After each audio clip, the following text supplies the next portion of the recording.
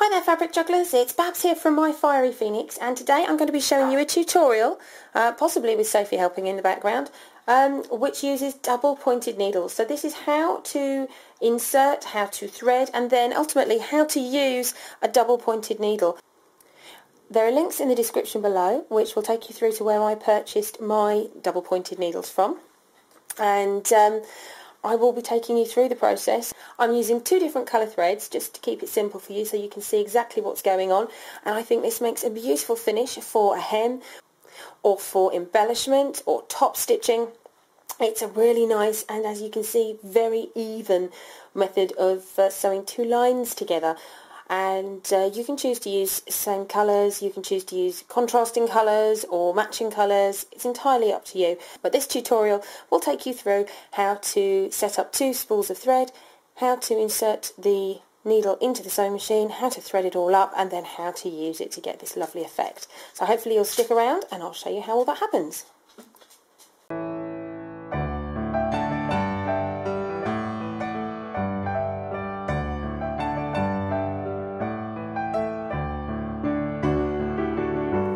Here we are with our regular single needle, and what I'm going to do is simply unscrew this, take the single needle away, and here we have, here we have our double needle, and we have two needles that are held in place by this plastic block, and the top of the needle is exactly the same as, thank you Sophie, exactly the same as a regular needle with a flat panel at the back.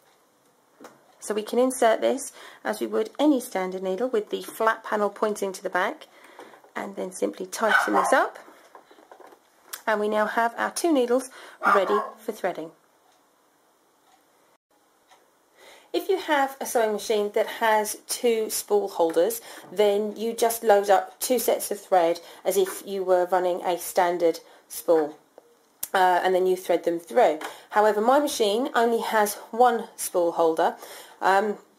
This is a very basic model, and so what I'm going to do is, using my cup and large spool method, there'll be a link in the top right corner to that tutorial in a bit more detail.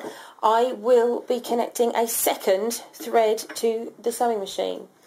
So I'll just pop that through my trusty safety pin and pop this in front of the current thread.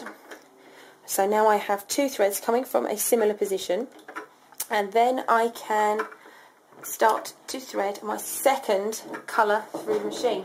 Now I'm using two colours purely because that keeps things simple for you. It does give a lovely effect when you use two colours. If that is not the effect that you're looking for, however, you will want to use two of the same colour thread, although that isn't the easiest thing for me to then demonstrate for you, which is, as I say, why I'm sticking to the two separate colours. So I've got my blue thread, my red thread, they're running through exactly the same threading process as for a single thread, and then I will thread them into the two individual needles down the bottom. I'll show you that in a moment. But it really is very simple, just using a cup and a large spool, so that if you don't have the two thread option on your sewing machine, you can cobble one together. Now that we have both of our threads through the machine, I will just simply separate them out slightly so that it makes it easier for me, and then thread them through. Now for this example, I'm going to thread the blue on the right and the red on the left, and it really is just a matter of threading as you would a normal needle. If you are unsure on how to do this, or you would like to see my tutorial, there is a quick top tips on how to thread your needles quickly and easily, and there will be a link in the top right corner of this video. So now we have our blue thread and our red thread, and we are ready to go. Simply lift the presser foot, tuck both of those threads through, and remember we are still just using a single bobbin thread, and then you are ready to start to sew. And now that we have the threads set up in the needles, we have red on the left and blue on the right, just so that you can see the difference between the two. You simply sew through as you would any other piece.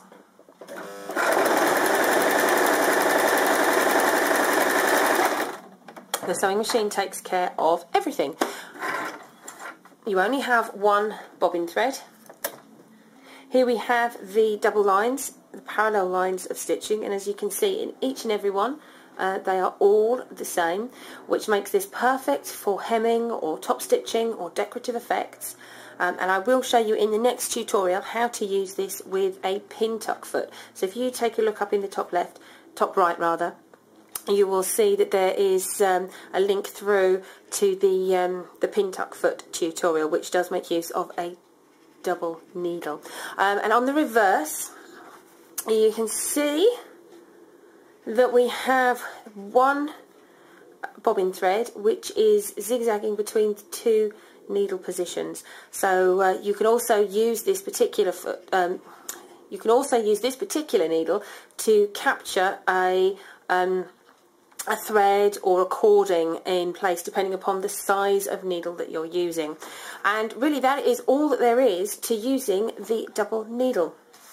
They come in several sizes, as I'm sure I mentioned before, and I've used the smallest for this demonstration.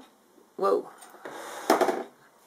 I've used the smallest for this demonstration, but there is a medium and a large gap available out there. So have a play with your double pointed needles and let me know what you think of the outcome.